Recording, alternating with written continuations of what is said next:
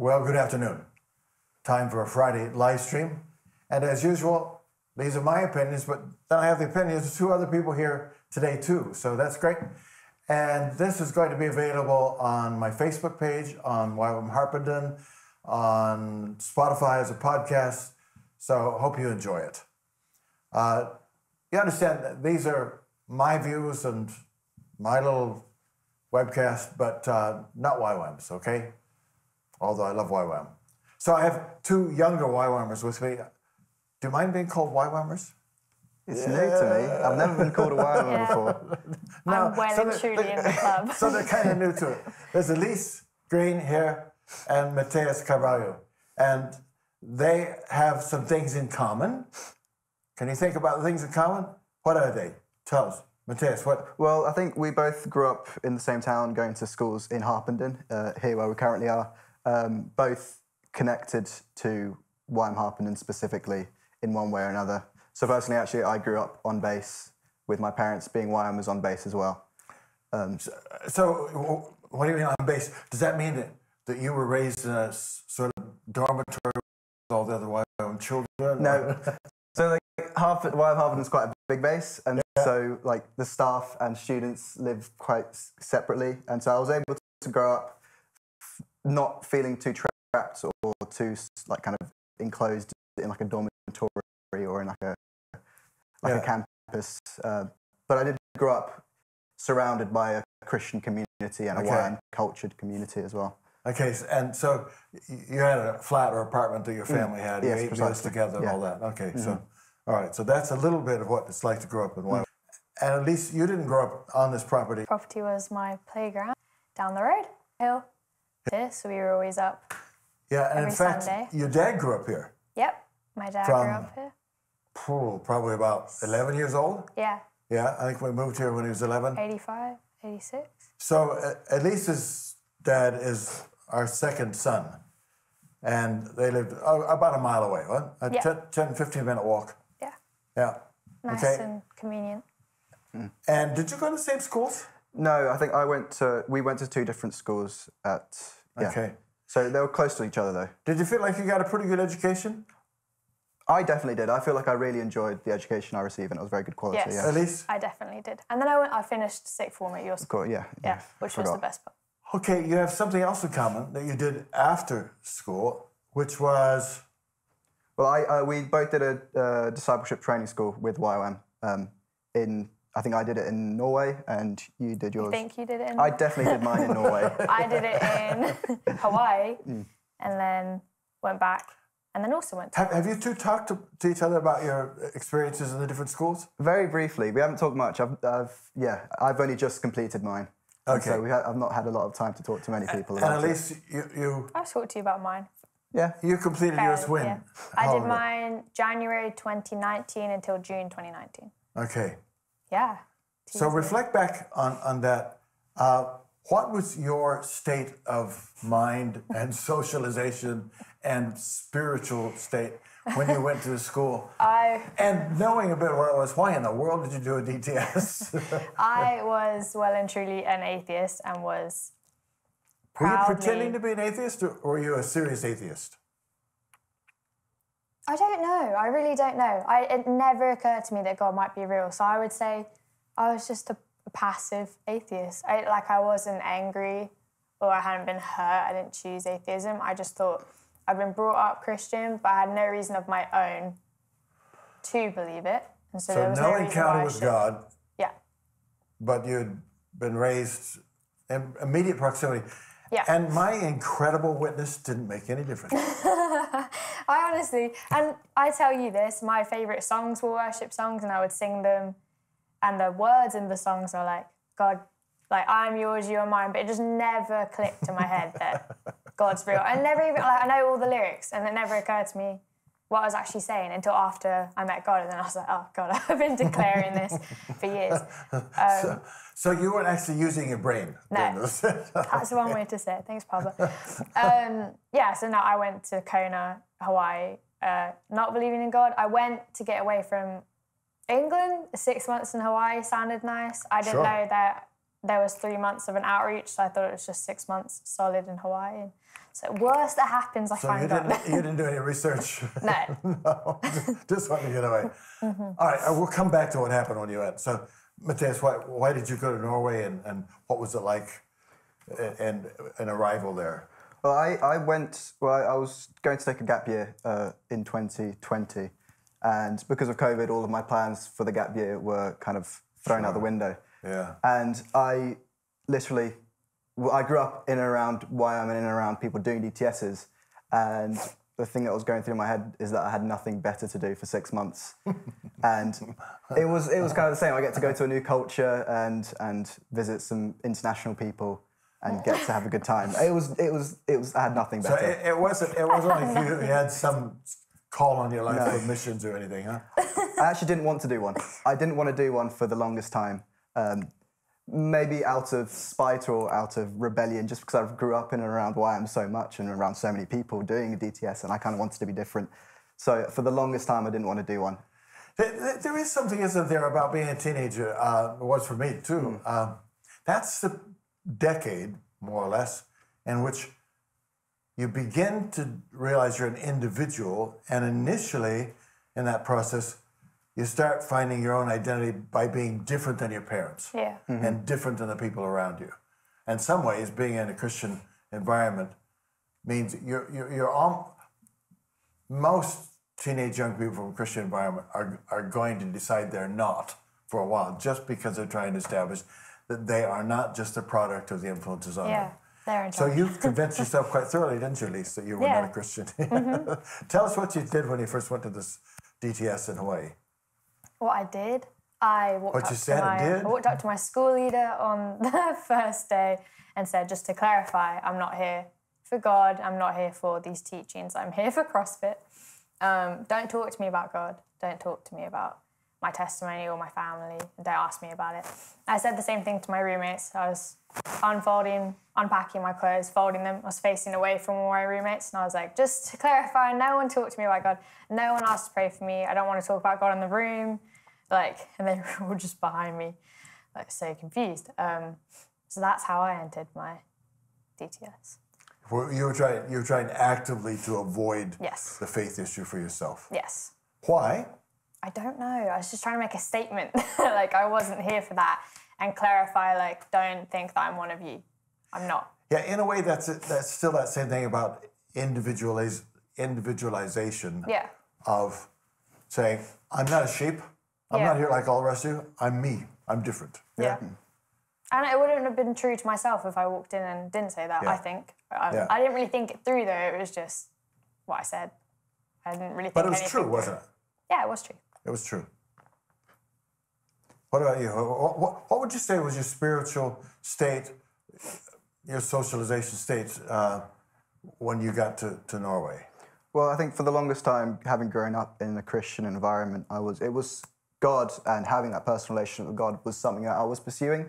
But actually, I think growing up, it was filled with disappointment on my behalf. I think I was very disappointed with me pursuing things with God, like a relationship with Him and a connection with Him, and then not feeling like I felt anything. So going to Norway, I felt I was quite bitter, just because the disappointment that I'd received before, having pursued God, had kind of made me that way. So arriving, I didn't believe in God. I think I was open on my application as well, and with the leaders, not quite as explicitly, but I was very open and openly kind of challenging them of their beliefs and challenging teachers as well. So I arrived quite almost argumentative in a sense, just kind of wanting to question everything, mainly because, I don't know why. Maybe because I wanted, having pursued it before, I wanted to be correct going into a DTS. Right. And I didn't want to be proven wrong. So I was oftentimes challenging the teachers and the staff members, and oftentimes even the students as well. How'd that go? I mean, it was a real eye opener for me, at least, in that kind of teaching me how and when to be bold, and how and when to be open and kind of challenge my beliefs. Because I often, at the beginning at least, I found myself challenging other students which I found which I later found out to be very unhealthy for myself and for the other students as well. Mainly because they can't answer my questions or help me out, and I'm not going to help them out in my faith. Because I wanted to be there to grow in my faith. I went there wanting to pursue, wanting to encounter God and wanting to get what I've seen my whole life through other people. Right. And I wanted them to have that as well. And so after a couple of weeks of being bold with my beliefs with students and staff, I realised that maybe I needed to reevaluate the ways in which I was going about things and be less openly bitter or less openly... more concealed. Can I quote you? Can I quote you? The last thing he said to me before his DTS, can I? Yes, you can quote me. Well, I told him God was real, and he said, "That's your truth, that's not mine. God's not real." Your truth, not mine. We got into like a... That's very postmodern. Yeah, we got into a big, bold discussion about God before he left. So you've used the term bitter 2 or 3 times. That's a really strong word. What led to the bitterness? How would you describe the factors that went together to say, I'm bitter? Well, I think growing up, actually, growing up in YM, I was able to see a lot of people have this on fire and personal relationship with God, and it looks amazing. It looks incredible, like having people feel free and in Christ and have this intense relationship, this personal relationship with the Creator is something that I pursued as well. And so growing up in YM and going to church and youth groups and youth camps and things like that, it was always something that I pursued. But for all problems due to myself, when I did pursue these things, I didn't feel like I received anything back on God's part, which led to a lot of disappointment and a lot of frustration. And this was like an ongoing cycle since maybe the age of 13, which is when I started questioning, until the age of 16, which was when I kind of chose to give up on actively pursuing God. Right, so you were looking for some real experience, something subjective, something that touched your whole being. Exactly. As a result of you saying, God, I want to know you, nothing happened. Exactly. Yeah, and that could make you wonder if maybe God's not interested in you. Yeah, and that could make you bitter, couldn't it? Exactly, yeah. Yeah, so you kind of went that way. And it was very frustrating, like investing a lot of your time and a lot of your personal, like kind of emotional energy in something and not feeling like you've received anything on the latter half. Yeah, I can identify with that even. I was a teenager a little while ago, and same thing, you know. Okay, God, when are you going to touch me? You know, when I see these people worshiping and having a great time, and if I do that, it's going to be hypocritical. So, when are you going to change this? And no answer. Yeah. Okay, we'll come back to that. All right. Yeah. Come back because you're not still there, are you? Of course, no. Okay. All right. All right. So, Elise, how did the change start with you? Because you came back and you're talking to him about God's real. Yeah. Whereas you were a self-confessed atheist. Yes. A few months earlier. How did the change start? Well, I don't know, it's interesting because listening to you say you're bitter about God and you're waiting for him to show up your whole life, and I was the opposite. I got there and I was like, don't, don't touch me, don't reveal yourself to me. I'm scared. Like, I don't want to know. What were you afraid of? That he wouldn't be as good as what I had in my mind, I guess. And that so much of what was being taught on DTS about his character, and, this everlasting love and this father who would never let you down, and this friend and this companion and this shepherd, et cetera, et cetera. And it just goes on and on and on. You're like, how is that even real? And how is he even so good that there can be a God that you can talk to? It just felt way too good to be true. And so I was like, I'd rather not open myself up for disappointment. And so don't show yourself to me. Right. And then, he chased me down. And it was like a complete, attack. I was running. When was the first time you thought, oh, he is real, something's happening here? I think it wasn't so much of a moment. It was very much an accumulation of, it was people prophesying over me and things starting to connect with other prophecies, and they would match up. Explain, if somebody doesn't know anything about being prophesied over, what's going on? People were coming up to me asking to pray for me, and then saying that they felt like God was saying, this is who you are, this is what you've been through, this is what God has for you, this is what you will do in your life.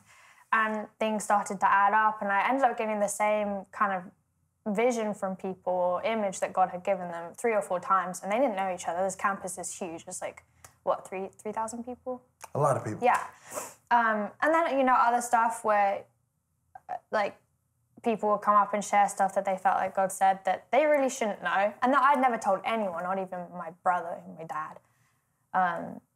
And so it just started to feel like, I haven't told anyone this, and there's no reason, if there's not a God, why someone would come up to you and be like, hey, I feel like God's, you know, it doesn't make any sense logically.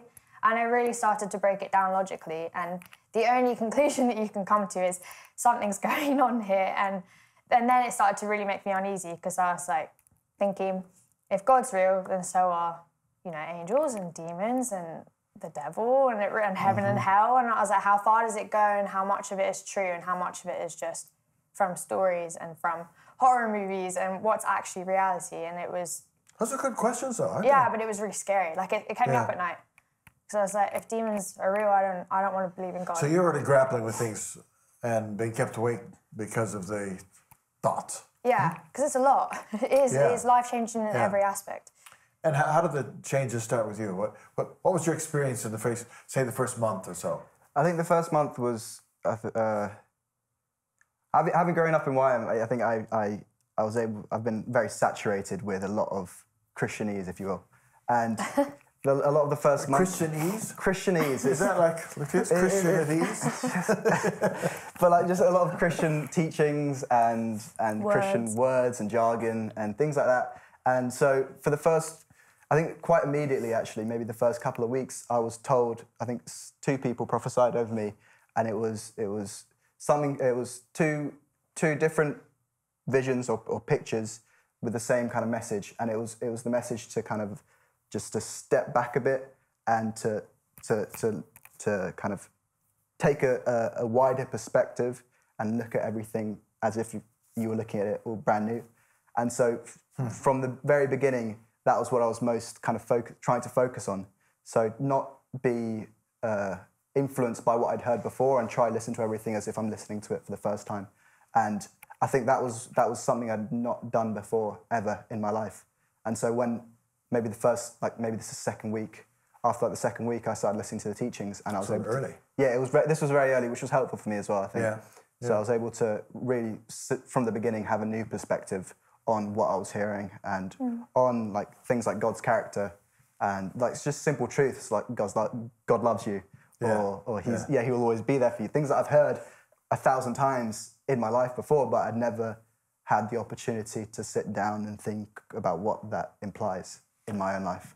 That's a really interesting comment, because I think one of the things that makes a discipleship training school work, makes almost anything work, if you are away from your normal life, your sort of routines, with new people, and you're there for God's purposes. You're there to say, well, here I am, Lord. I think you can do almost anything and have significant change. But DTS is particularly designed to bring about maturing and change. So how did that impact you, Elise? You started getting prophecies, and you started opening up, and then what? Well, then I started listening more, and then I stopped skipping class, and stopped skipping worship, and stopped skipping intercession. And I remember texting the family group chat and being like, they're making us do something called intercession. I had no idea what it was. Didn't want to be part of it.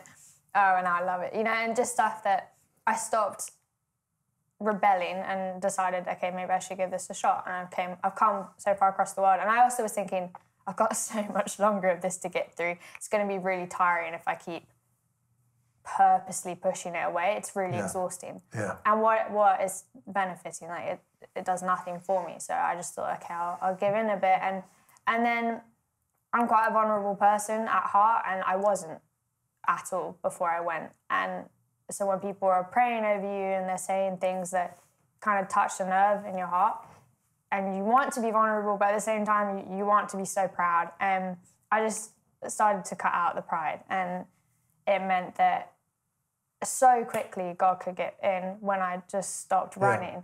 Yeah. And that's the image that someone had got for me, is that you spent 18 years just running away from God, and you don't even need to turn around.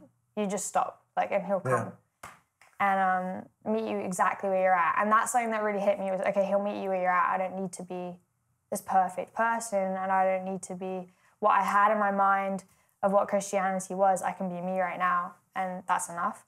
Yeah. And once I grasped that, it was really easy to be like, actually, okay, I'm all right with being met by love. And I had this weird thing in my mind where all the staff, or like really anyone there who wasn't a student, was at level 100, right? And that was just how you just gradually got up to level 100, and then once you were there, you were a Christian, and that was it. You knew everything there was to know about God. You knew, like, all the hard questions, you knew all the answers. I was like, I can't wait to be there. And then I remember on outreach, my staff member talking to me about stuff she was wrestling with, and just this bubble was just burst. I'm like, you've been a Christian your whole life and you're still wrestling with stuff that I am. And I was like, that sucks.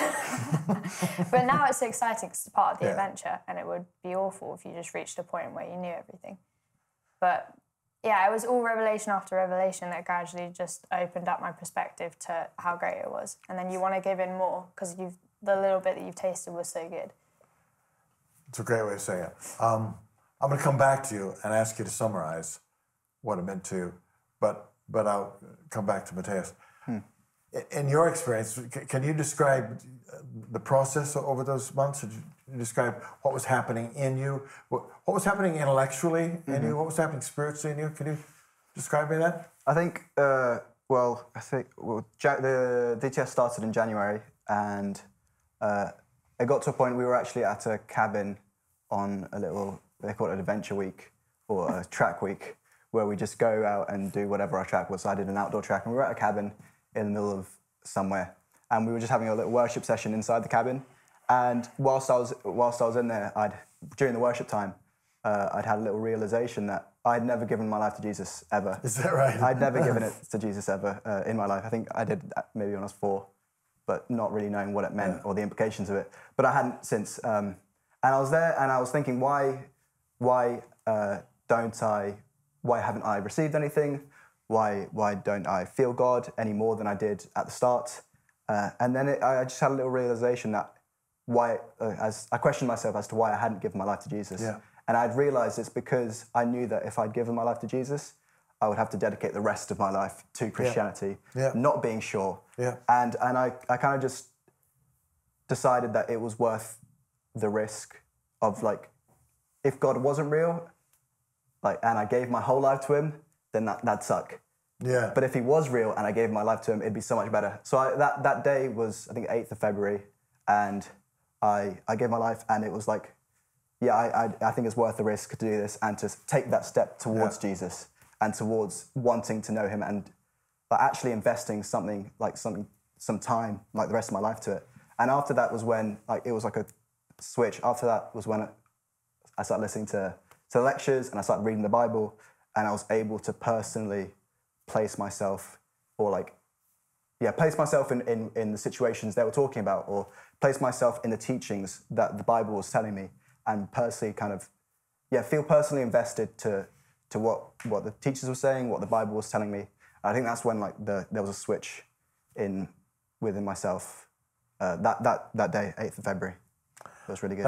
That's really interesting, isn't it? That you were expecting something personal, subjective, emotional, through your teen years until you turned off. What, 16? 16. Yeah. But the thing is, you'd never given your life to the Lord unconditionally. No. My experience was just the same. You know, I had different experiences, but they were never lasting. You know, you think, this is just superficial. But I had never totally given my life to the Lord, never surrendered, capitulated, submitted. You know, and when I did, then it wasn't so subjective for me, but everything started changing. And I guess that's you too. And so how would you describe the change? You look back on that time, I know you've continued to change since then, you've continued to grow, but if you just look at that 6-month period, summarize the changes that happened. Oh man. One big one that I think about a lot is I stopped lying, and just little lies here and there. I think that was the first thing I felt convicted about. Before I actually even said, God, if you're real, like, I gave you this, it was this kind of step towards him, I guess. I just started to feel convicted and guilty about lying when I never had before in my life, and I thought, okay, there must be a correlation here. And it wasn't, it wasn't big lies, but they were big enough that something in me was woken up to this isn't okay. And then it was so small. It was like stop using people's moisturizer when they're not in the room, or like stop using people's conditioner in the shower. Just stop eating people's food without asking. And it was, all along that line. And then after I did that tiny bit of obedience, which it did feel really small, it was suddenly like this whole world was open to, these are all the ways that you can follow me. And those 6 months were literally just day by day, how can I get closer to you? What else can I give up and stop doing to get closer to you? But it didn't feel like a cost. It felt like shedding off these outer layers of just filth and stuff that I'd built up over 18 years that I didn't want to be anymore, to just reveal actually who I was. And then, each layer that comes off, you can feel yourself thriving, you can feel yourself coming back alive and kind of feel yourself getting closer to God and who you should be. And that's what it was. It was just 6 months of finding out, actually, this is who I am and this is who I'm not. That thing of lying is so crucial, isn't it? Because if you become an habitual liar, it's often just the little things. Yeah. But it's the little things that people think that doesn't add up, and it makes all your relationships shallow and untrusting. Yeah. And you can't live that way because we're made for genuine relationships. So, how do you look back on how would you summarize the overall impact? I think the biggest impact on me is like scripture and the way I read the Bible. I think I hadn't read the Bible since the age of 16. I hadn't owned a Bible since the age of 16. I gave them all away on a mission trip. So on a mission trip I went to, I think I had 3 or 4, and I gave them all away. That's not what mission trips are for. I gave them all away and never got another one.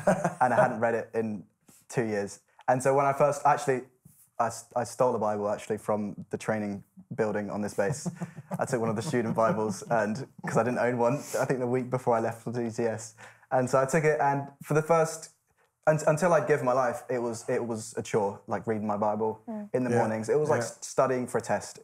It was like, I need to do this morning because I want to grow my faith, therefore this is what I do. And I was reading it and not really taking anything in. And I think after I've given my life, I started reading the Bible, and I started thinking, okay, I am now God's people. This is who this is who they're talking about. Like, he died for me because I've given my life and to Jesus, therefore I am who he's talking about. And so reading the Bible after that was when I started becoming a bit more like kind of passionate and invested in what it was saying. And it was amazing. It was so good reading it after. And it was almost, I don't know, I was personally interested in what he had to say to me, what God had to say to me through the Bible.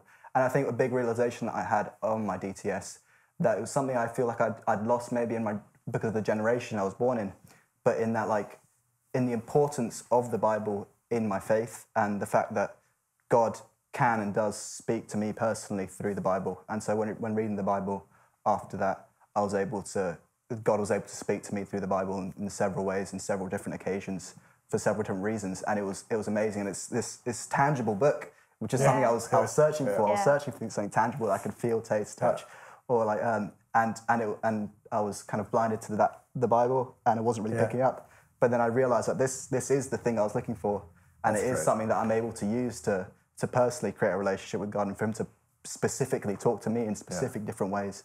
And so that's something that I'd realized and meant I was a lot more interested in what God had to say to me through the Bible. That's great. Just the last thing, we're running out of time, so we'll wrap it up here, but we could go on a long time. What's next for you? I'm going to, in a couple of months, I'm going to move to Norway for a year to work with The Send. It's a Christian organisation. It's like an event, a 12-hour event where people come, and it's built around the idea that the world's ready for the revival. And so it's to bring Christians together, to worship together and to praise together, and to just bring a fire for the Holy Spirit to a nation. Now, we didn't say earlier, you are Brazilian ethnically by background, aren't you? I went to The Send in Brazil, and I know they were hoping for 120,000 and maybe 150,000. And then just as I was leaving, because I went to 2 of the stadiums, and then there was a third one. I was Lauren Cunningham's bodyguard for the day. It was such a fun day. And at the end of it, we heard they had, between the 3 locations, they had 190,000 young people there. And being in those stadiums and seeing so many of them, you know, all holding their shoes up that they were prepared to go to the ends of the earth with the gospel, fantastic. So the Send in Europe is going to be great. Yes, exactly. Yeah, and that's in 2022, isn't it, in the summer? June 25th, 2022. Okay. So what's next for you, Elise? Next for me is Norway as well, but not for the Send. Staying in YWAM, so in this global organisation, to staff the DTS, so the school that I did, the 6-month school. So I committed to 2 years, so that's 2 schools. Okay. But Norway's looking more and more closed. So trusting the Lord. Because of visas and COVID restrictions and so on. It'll come through. Yeah. It'll come through. Things are loosening up. Yeah. I say confidently. Yeah, in faith. Yeah. Well, it's great talking to both of you, and wonderful to know you're going to Norway. I love Norway. Fact is, when the COVID restrictions hit, I was in Trondheim, and we caught the last flight out. Oh wow! I didn't know that. Yeah, we were. So love Norway, and there's something very special going on there. Yeah, for sure. And YWAM in Norway is very alive and dynamic, and I think that. What they're igniting there will spread much, much wider across Europe. And we need it here in the UK. So learn all you can, and then you can come back and organize the Send. England. In England. Okay. So thank you very much for watching. I just enjoy seeing the way God's changed people's lives. And it's reminiscent, for me now, it's over 50 years ago, but just exactly the same, Went out of meandering around and confused and so on to clear, learning, being able to integrate my faith and my reasoning, and I'm going to do another live stream on that you'll see next week. Exciting thing to get your life on track and have a sense of purpose. So I hope you enjoyed it like I did, and see you next week. When we look out and see thousands that don't know Jesus, it draws forth our response. No longer will fear, passivity, and doubt control our lives, but instead, an extraordinary courage will take its place. And what if that courage is the answer to a whole generation of believers going all in for Jesus? We see an opportunity to respond, not only with words, but also with our actions, where neighborhoods, families, schools, and the nations are met by the love of Jesus. The time for action is now, and it starts with us. On the 25th of June 2022, the Send is coming to Europe with its first ever gathering in Norway. Are you ready to go all in?